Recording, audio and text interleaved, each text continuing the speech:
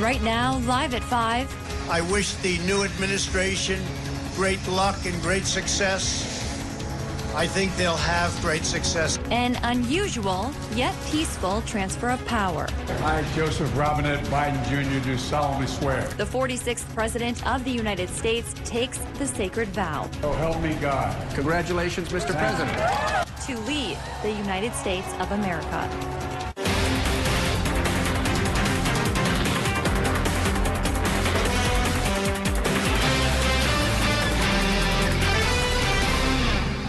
Welcome to the CBS3 News Live at 5. Today we witness the end of one chapter and the beginning of another in American history.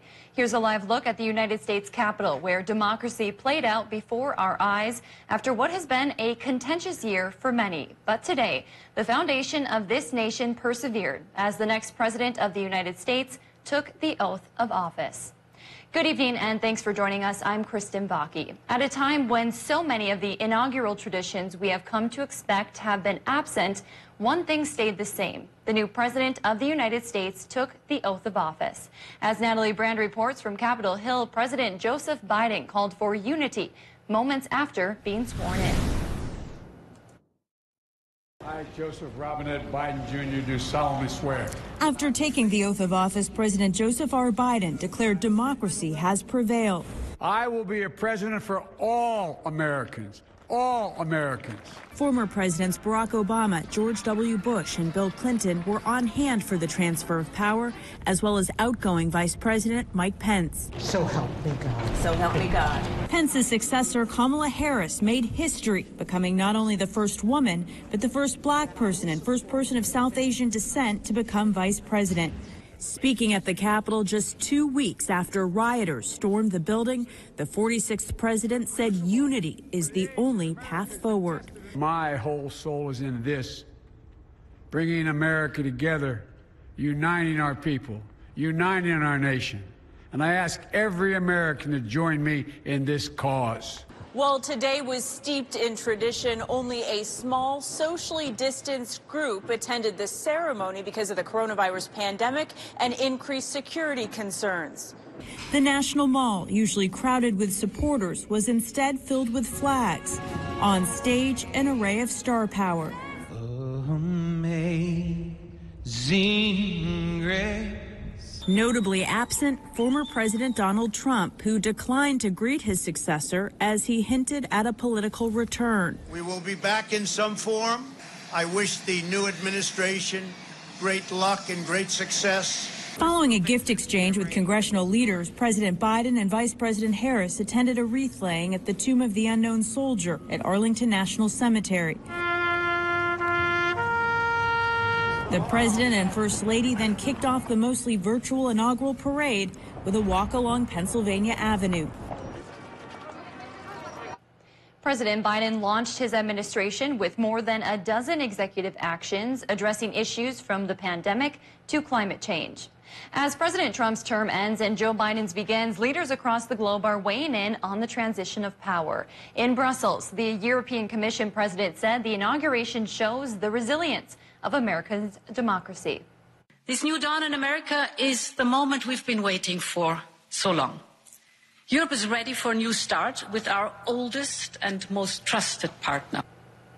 Government officials in China say they hope President Biden will repair, quote, serious damage in relations caused by the Trump presidency. In his final hours of office, President Trump granted 73 pardons and 70 commutations. That includes 2 Minnesotans convicted of drug charges. On his final day in office, Trump pardoned 46-year-old Cassandra Kasowski of Moorhead. She was convicted of conspiring to sell drugs transported from Texas to North Dakota. She served more than 7 years of an 18-year sentence. Trump also pardoned John Wall, a 63-year-old Prior Lake man who was convicted of a drug charge in 1992. He served 5 years in prison and 4 years of supervised release. Minnesota's U.S. Senator Amy Klobuchar took the spotlight earlier today at President Joe Biden's and Vice President Kamala Harris's inauguration as she delivered the welcoming remarks for the ceremony. CBS 3's John Cardinelli listened in to her remarks. John, what was her speech centered around? Kristen, Klobuchar used her introductory speech to remind Americans that democracy could not be taken for granted. She also talked about how the United States Capitol is a symbol of sacred trust between the nation's leaders and its people. Klobuchar, a Democrat, says the induction ceremony itself is accumulation of 244 years of democracy, as it is the moment when a leader is brought forward by the people. She went on to say the insurrection at the Capitol just 2 weeks ago awakened Americans to their responsibility to carry the torch for democracy. Klobuchar says today is the day when our democracy picks itself up, brushes off the dust, and does what America always does, move forward as a nation. Now it falls on all of us, not just the two leaders we are inaugurating today, to take up the torch of our democracy, not as a weapon of political arson, but as an instrument for good. Klobuchar also said today will be remembered in history as Vice President Kamala Harris is the first female and person of color to hold the office. Klobuchar ended her speech saying America is a country of so much good, and as long as we remember that, anything is possible. I think that's a statement everyone can get behind. John Cardinelli in the newsroom for us tonight. Thanks, John. Meanwhile, Minnesota Congressman Pete Stauber says he's ready to welcome in this new administration. Stauber was in the crowd during today's events in D.C. He tweeted shortly before the oath saying he wishes the incoming president the best of luck. Stauber added he's ready to find common ground with the Biden administration when possible in order to move the country forward. Pictured with Stauber there is his friend Jason George. George is a business manager for the Local 49 union, which represents workers in mining, construction, and other industries. Today's ceremonies brought about a lot of firsts, and for Northlanders, they spent the day reflecting on this moment in history. University of Minnesota Duluth professor Cindy Rugeley says the inauguration is a ceremonial way to welcome the new administration into the White House, adding it's the beginning of a new chapter and gives the president an opportunity to reach out to those who did or didn't vote for them. Rugeley and her students watched the inauguration this morning. She said Kamala Harris being sworn in as the first female and person of color to be vice president got a lot of attention. So help me God. Actually started clapping in the classroom after she took the oath, and that was consistent of students who I know have more conservative beliefs, more Republican beliefs, and students who are more Democratic.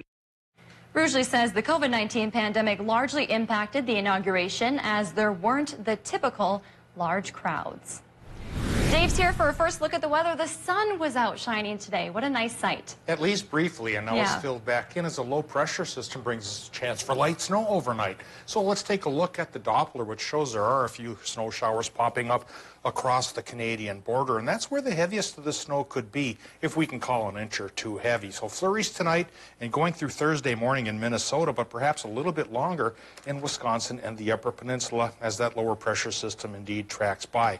The chance for payoff really is only about 30%, but it looks like, according to the radar, it is going to pay off. And accumulations then, by the time we get in through Thursday evening, could be upwards of an inch for places like Ely and into the snow belt, maybe an inch to an inch and a half for places like Ironwood. The rest of us, a trace to maybe a half of an inch. So not a huge deal, but a better chance for snow is coming for snow fans for part of the weekend. And I'll talk about what part of the weekend that's going to be coming up in just a bit.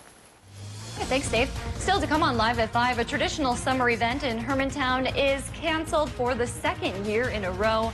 Plus, Sawyer County health officials are looking for community members to step up as more vaccines become available. City by City is up next. You're watching Live at 5 with Kristen Vaki, Anthony Matt, and weather with meteorologist Dave Anderson on Live Local CBS3. For coverage that matters most to you, tune to CBS3. Being overweight may lead to high blood pressure, diabetes, heart disease, a weakened immune system, and can make COVID-19 even more risky. At Healthy Systems USA, get your free weight loss consultation from the comfort of your own home. Call or go to HealthySystemsUSA.com. Still hard to find a spot, just easier to park. Still the big move, just more moving. Still singing, just more in tune. Still the gang's all here, just less are we there yet. The Chevy family of SUVs, making life's journey just better. Get a $5,500 cash allowance on most 2020 Equinox models. Plus, current Chevy owners with an eligible GM credit card get an additional $1,750 total allowance. Visit TrueNorthChevyDealers.com. Wash your hands. Wear a mask. Mantén distancia. Stay home when you're sick. Slow the spread. We can do this together. Mariah Haberman here from Discover Wisconsin. Join me and the rest of the crew every week on this station for all things Wisconsin. Continue the adventure on Facebook, Instagram, YouTube, and discoverwisconsin.com. Plus, subscribe to the Cabin Podcast, available wherever you listen to your favorite podcasts.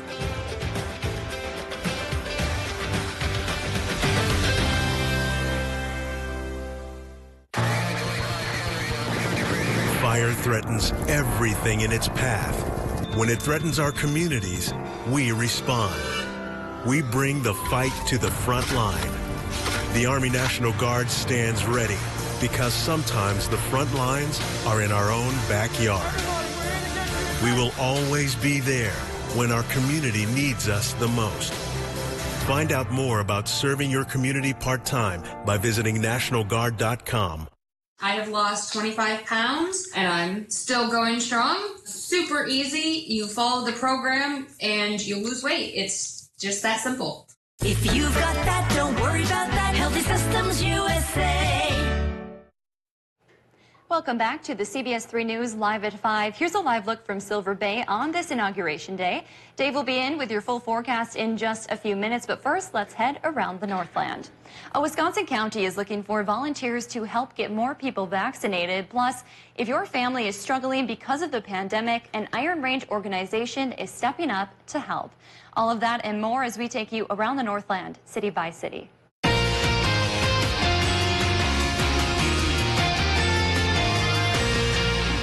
Yesterday, we told you Wisconsin is making plans to begin vaccinating the next group of people eligible. To prepare for that surge, Sawyer County is asking for help from community members.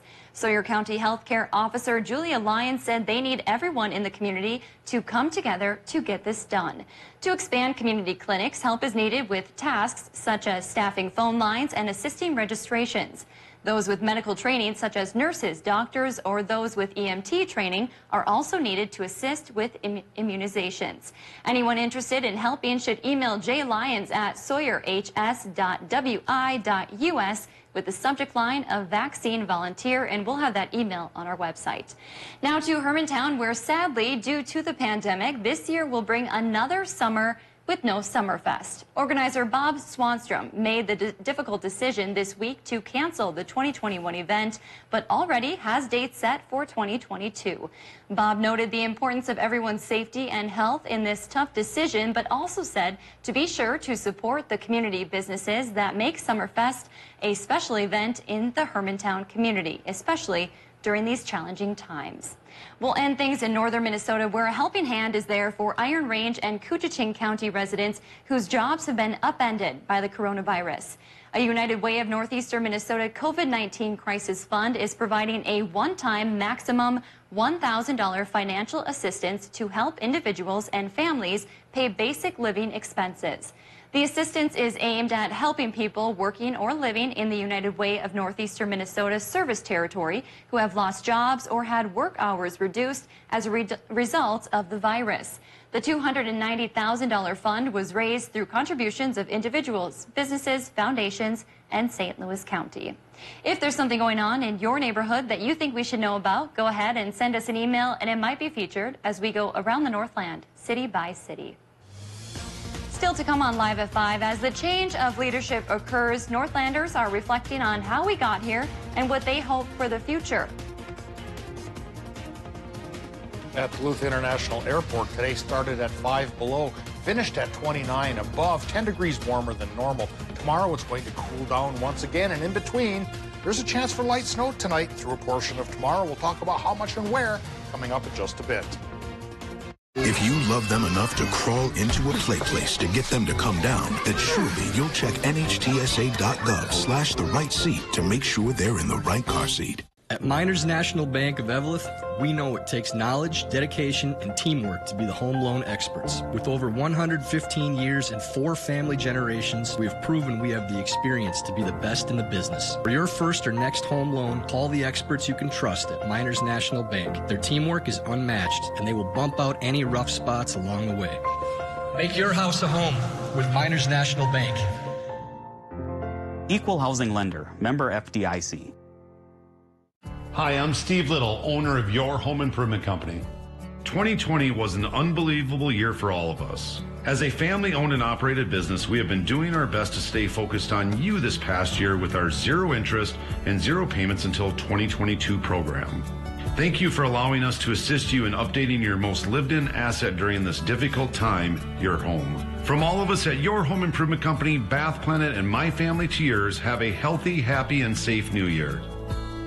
Join us weeknights for Live at 5 as we go around the Northland city by city. Everything that happens on a day-to-day basis in terms of news, no matter what happens in news, weather is always constant, weather is always changing as well. So it's still an important role as the meteorologist to kind of still stay grounded and to kind of just know that role and what to take and kind of just make sure you're delivering what's the most important for your viewers. But then also I like to touch base on the national things. All of those news stories also tie in with weather stories because they do go kind of hand in hand. Watch Jenna and Caitlin in the morning at 5 and 6 a.m. Northwest Outlet is your ARE truck topper headquarters.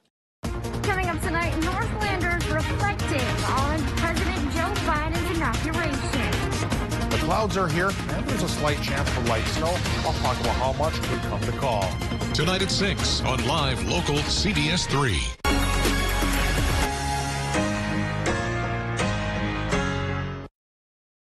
Local news and local weather here on CBS 3.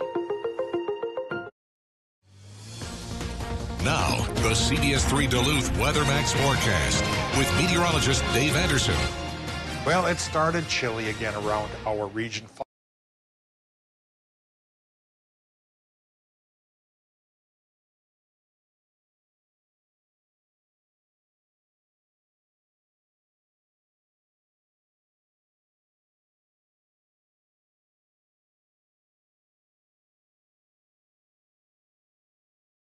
Number on these temperatures here because we're warming up tonight and through tomorrow, and then by tomorrow afternoon temperatures will tumble and our daytime highs will be cooler than our morning lows. Quick look at what's going on live-wise here in Two Harbors.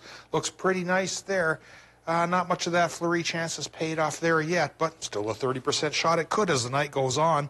And it could even try to accumulate for a couple of towns, which we'll point out here in just a little bit. But right now we're pointing at the current conditions in the airport, In the airport, it's probably 68 degrees, but outside 30.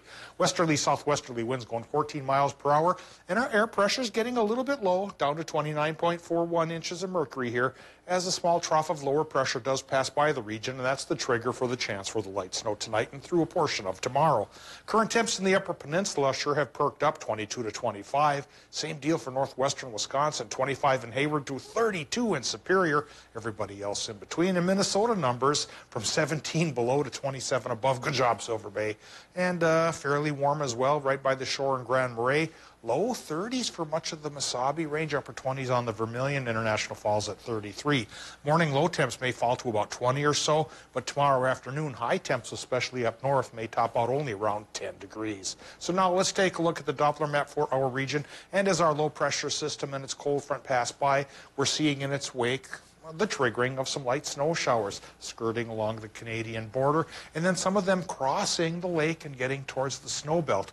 And wouldn't you know it, those are the two zones that are going to have the best chance for accumulating snows tonight and through tomorrow. Border country, you may go 1 to 2 inches. Snow belt, 1 to 2 for you guys as well. And the rest of us are looking for about a trace to an inch. But a bigger chance for snow will be coming our way on Sunday after the return of cooler weather on Friday. So after warmer temps tonight and early tomorrow morning, an Arctic chill comes again for Friday and Saturday, sending readings below zero again for morning lows. Tonight in Minnesota, fairly mild, about 10 to 24 with a 30% chance for light snow. And those are above zero readings. For Wisconsin and Michigan, back towards the warm spell, at least for a tiny bit, 20 to 23 above for your low temps. 30% chance for the light snow overnight. And then a 30% chance through the afternoon for folks in Wisconsin and Michigan to get a little more light snow. High temps, though, start to fall, only 14 to 19 by tomorrow afternoon. Minnesota numbers could go anywhere from 7 in International Falls to 20 right by the lake, with that 30% chance for more light snow in the morning. Here's our extended forecast. When the cold comes back to call, Friday morning will be 5 below here at the head of the lakes, probably colder inland, 10 above for a high, but with sunshine, should be pretty nice. Then Sunday, there's a 60% chance of snow returning, and right now it looks like we could get 1 to 3 region-wide out of the deal. We'll keep our eyes on that one and update you on it again as early as 6 o'clock tonight. Thanks, Dave. National Guard members from across the Northland were in the nation's capital today supporting security efforts. This video shows Minnesota Air National Guardsmen arriving at their assigned location, checking their gear and grabbing a quick bite to eat.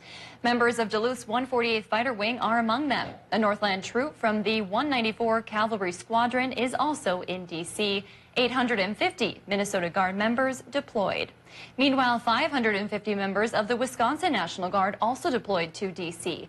They were among the 25,000 Guard members from all 50 states. It's an unprecedented show of force in our nation's capital, ensuring security during the inauguration.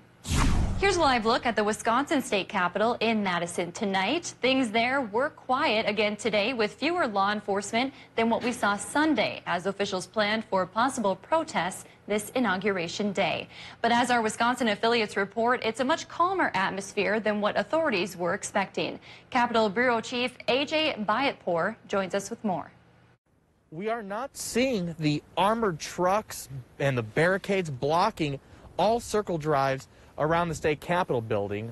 Also a difference from Sunday, police are not diverting traffic off of the inner square. Cars have been able to circle throughout the day. Instead, what's been really remarkable about this day is how few people there have been, period.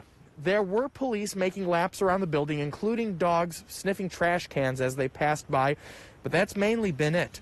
Among the people we have seen at and around the Capitol today were some UW students who've returned to Madison and wanted to come by the Capitol to see if there would be a scene at all today. I think we all heard a lot of rumors and stuff, but I wasn't really that nervous. I feel like they're going to be pretty well prepared for everything. I got back 2 days ago. I was driving up here and also feeling anxious about things going on. I think I was expecting a bit more of a presence at the Capitol today, but I'm relieved that it's calm and just, not really that much going on. We did reach out to State Capitol Police for their perspective on this day. However, we have yet to hear back. Going back to Sunday, a number of businesses around the Capitol Square closed on Sunday and put up signs indicating they would remain closed through today. However, we did talk to some other business owners who are open, including one who says, in this case, he's glad to have had a very slow day. Reporting outside the Wisconsin State Capitol, I'm A.J. Bayatpour. And in Minnesota, it was a quiet day at the state's Capitol building in St. Paul. Minnesota State troopers and National Guard soldiers are on hand in case any violence would possibly break out, but it has been very calm there for days now. Still to come, sending a message of hope. We'll hear the words of a 22-year-old who is turning heads after a poetry reading at the inauguration right after the break. I lost a ton of weight, 93 pounds. I feel good, I look good. 75 days on the program. I've lost 53 pounds, 41 and a half inches. You're not hungry. If you've got that, don't worry about that. Healthy Systems USA. Hi, John with Prime Appliance, and this is one of the best times of the year to buy appliances because manufacturers are sending us their new models weekly, and we need the room, so we're closing out last year's models at rock-bottom prices. Save now on this Frigidaire laundry pair with an electric dryer, just $12.98. Or this oversized capacity Samsung set in black stainless, now only $16.49. Financing always available. Have our pros deliver and install or take it home today. Prime Appliance is the best place to buy your appliances.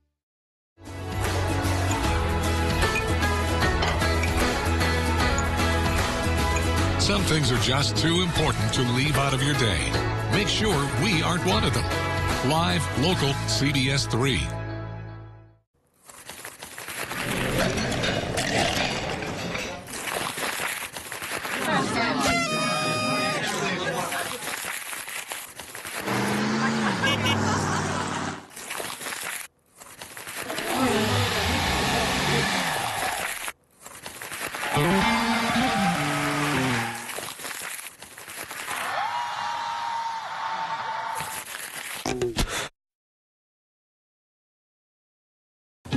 It's a part of Minnesota's history that affects everyone in the Northland still to this day, from environmental issues to economics and so much more. Join me, Kristen Baki, every Tuesday for Eye on Mining, a fair and unbiased report that answers the tough questions surrounding the world of mining. Eye on Mining with Kristen Baki. Tuesdays at 10 only on Live Local CBS3. Brought to you by Iron Mining Association. This year's been just a huge year. We've had everything going on with the pandemic. It's hard to not have your heart go out to those people, the millions that have been impacted by that. That's why we do what we do, to try and keep people in the know. What's going on with this? When is it going to end? When's the vaccine going to be here? How is this impacting you? Where are resources to help you get through the pandemic and keep you and your family safe through all of this? For coverage that matters most to you, tune to Live Local CBS3. Our schools provide so much more than just learning support. The school year didn't start out the way that we wanted it to, but who's to say it won't be better at the end? We need to slow the spread so our economy has a chance to recover. So our kids can be in school and be on the ice. And we can keep our friends and families safe. For our students and teachers. For our essential workers. For the people you love. Thank you for doing your part. Go Hunters!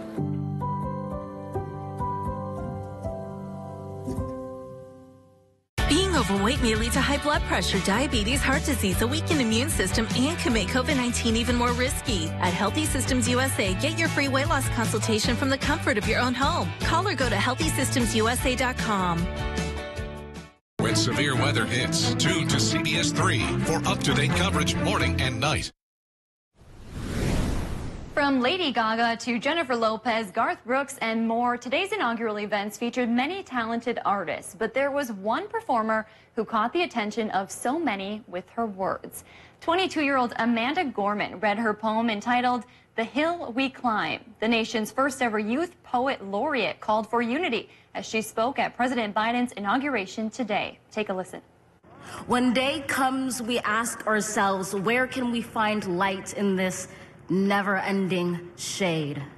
The loss we carry, a sea we must wade. We've braved the belly of the beast.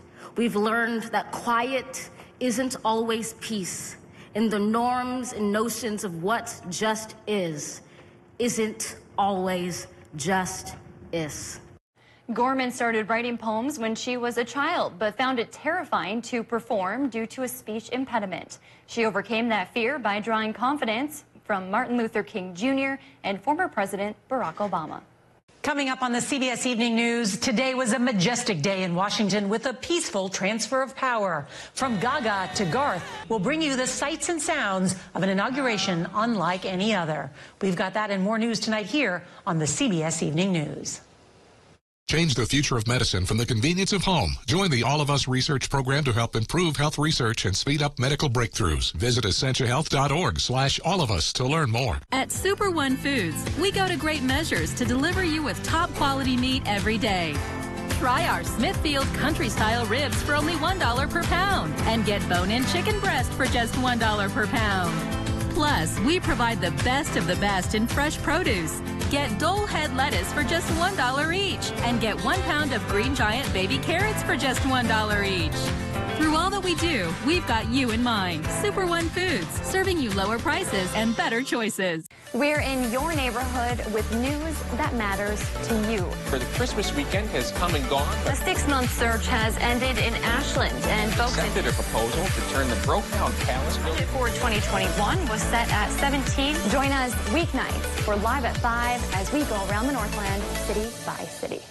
Everything that happens on a day-to-day basis in terms of news, no matter what happens in news, weather is always constant, weather is always changing as well. So it's still an important role as the meteorologist to kind of still stay grounded and to kind of just know that role and what to take and kind of just make sure you're delivering what's the most important for your viewers. But then also I like to touch base on the national things. All of those news stories also tie in with weather stories because they do go kind of hand in hand. Watch Jenna and Caitlin in the morning at 5 and 6 a.m. Skilled trade workers are the backbone of every community, and also the Army National Guard. Soldiers get paid training to keep the power flowing, engines running, and supplies moving. Army National Guard soldiers are learning skills that can set them up for success with companies looking to hire the best. The Army National Guard basically built my resume for me.